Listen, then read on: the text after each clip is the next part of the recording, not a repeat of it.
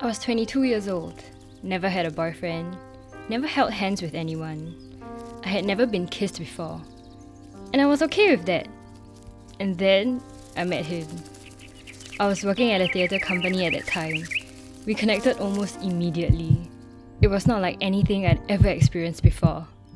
Somehow, everything aligned for us. He wasn't even supposed to come to Singapore. We shouldn't even have met. But we did, and it was perfect. Except, he wasn't a Christian. The Holy Spirit was like an alarm that went off inside me, shaking me, yelling at me, telling me to get away. But I didn't want to get away. This boy was kind, loving, gentle, all of those things I desired in a boyfriend. I had all sorts of reasons in my head why it wasn't wrong. Like, he was open to Christianity. I could bring him to church. What if I can't find someone like him again? But no matter what I told myself and God, I knew the answer was no.